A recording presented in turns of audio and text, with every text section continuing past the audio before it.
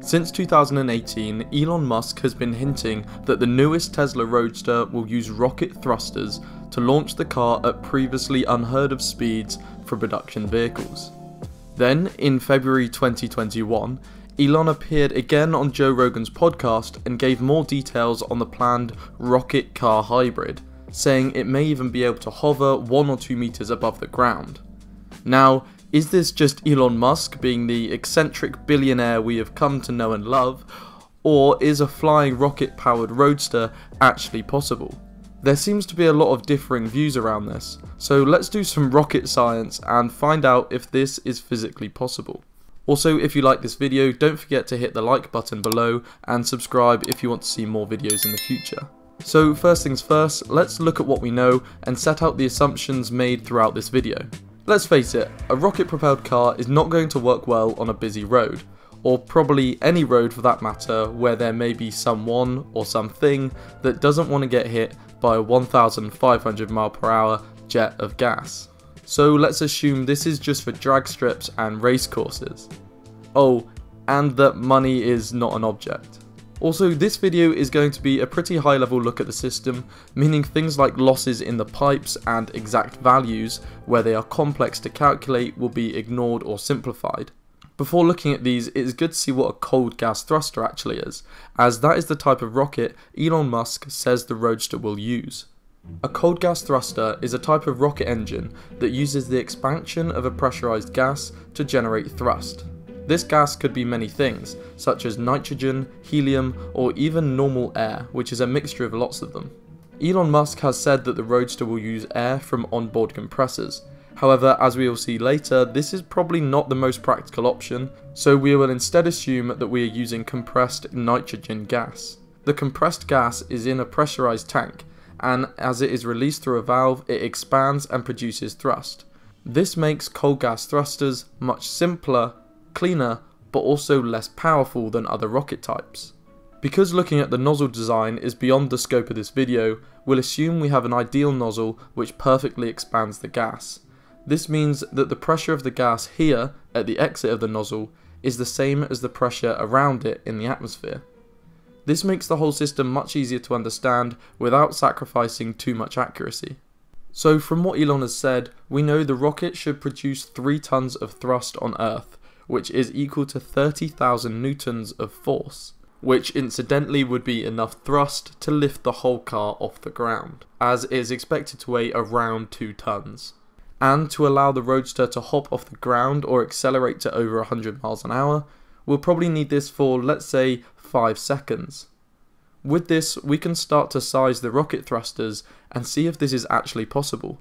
You may have seen videos about rockets with people talking about specific impulse, which is a good measure for seeing how much thrust certain types of rocket propellant can give you per kilogram.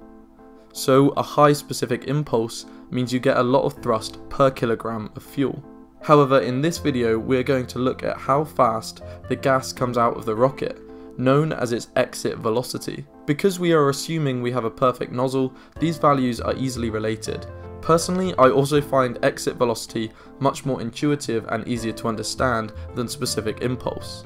To find out how much thrust our rockets can give, we'll use a variation of the classic force equals mass times acceleration, or Newton's second law. But instead, we will say the thrust force is equal to how much gas is being shot out of the rocket, known as the mass flow rate, times how fast it is going. So we know the force needed, which is 30,000 newtons, but how do we know how much gas is coming out and how fast it is going?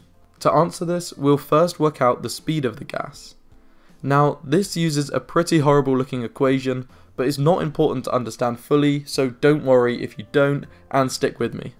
The key things to know here are that with this equation, you can work out the speed of the gas coming out of the rocket if we know its temperature, pressure, and some information about our chosen gas, which is nitrogen. Now, because the gas absorbs a lot of heat from the pressurized tank as it expands out, the cold gas thruster can get very cold. So for this video, we'll use minus 100 degrees Celsius or minus 148 degrees Fahrenheit. And for the chamber pressure, we'll vary it to see how this affects the speed of the gas. This graph shows the results. and it is clear that if we keep the tank pressure above a few hundred psi, we should be able to keep the gas going around 500 meters per second or 1100 miles per hour at all times.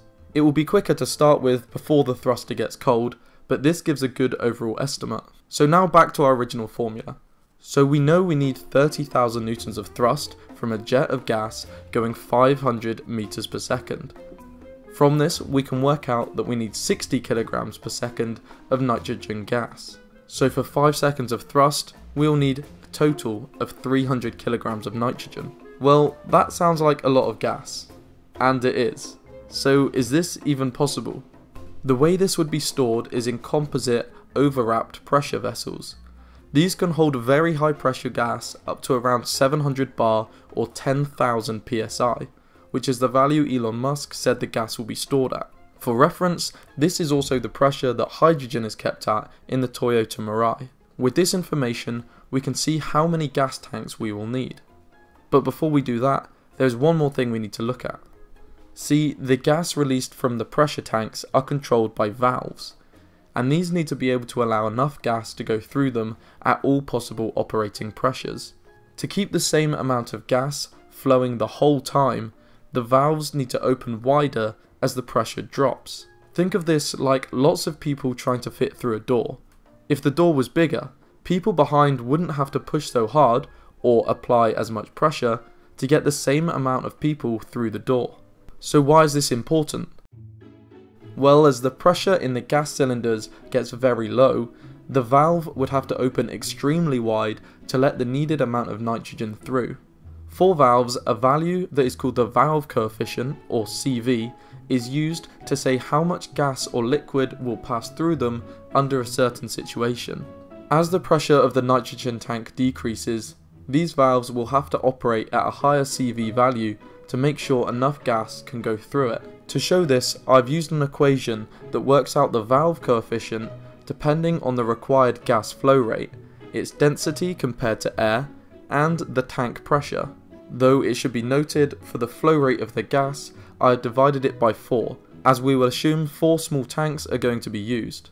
Like with exit velocity, I have plotted this for different tank pressures. We can see that the valve coefficient gets pretty big when the pressure in the tank goes below a couple thousand psi, unlike the exhaust velocity that only started reducing after a few hundred psi.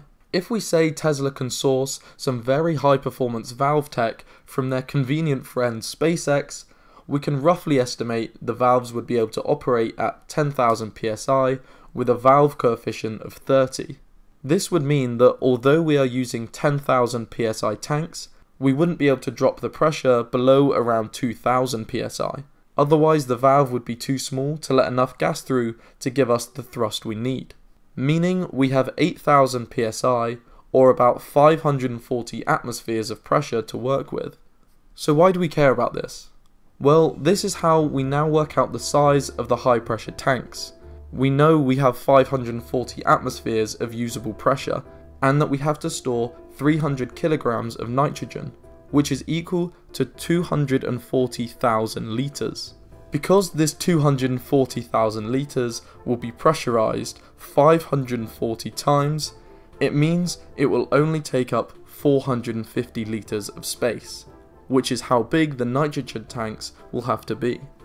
By looking at a company called Steelhead Composites, a 112.5 litre tank could weigh around 85 kilograms and have the dimensions of 1.2 meters long and 0.45 meters diameter. By looking at this very rough picture, it seems like it should be possible, with some innovative thinking, to fit in all the required gas tanks into a Tesla Roadster that has no back seats. Though I expect Tesla engineers could do a much better job at this than I have. So from these rough calculations, I think it shows that the idea of a rocket-propelled car that can even hop off the floor and fly for a second or two, as crazy and impractical as it seems, should be physically possible. I've seen a lot of skepticism about this car, so I thought this basic analysis would be interesting to put into the mix. This is by no means conclusive, but it makes me very interested to see what Tesla does. My main concern for this idea is the refueling. Elon said that the car would compress air from the atmosphere and use it to refill the tanks on board. But as pointed out in a video by Thunderfoot, this would require a multi-stage compressor and would be very slow and too heavy to fit into a vehicle. Therefore, I imagine an external refill system would be required, much like those for hydrogen fuel cell cars. Also, as previously said, the gas could not be air. This is because the moisture in it would freeze due to the cold operating temperatures of the thruster. This moisture could be removed, but it would add further size and complexity to the system. In total, the tanks and gas would weigh around 650 kilograms when full, or 350 kilograms when empty. This is a lot of extra weight, so maybe some of the batteries may be removed and others rearranged to improve the weight distribution in the car. Overall, it sounds like a fun project to work on that could, from my calculations, be technically possible. But we'll have to wait and see what happens. Thank you very much for watching this video. I hope you liked it or at least learnt something new. This was a really interesting video to make, so I'd love to hear your comments down below. And if you liked the video, please leave a like, and if you want to see more, then please subscribe. And thanks to all of you that have already subscribed, as we're now over 33,500 subscribers. I'm aware that the calculations in this video were simplified and weren't perfect, but I thought it might add something interesting to the current discussion. This is by no means a prediction of what's going to happen or what I think should happen, but I think it was interesting either way. But that's all from me. Thank you so much for watching, and I'll see you in the next video.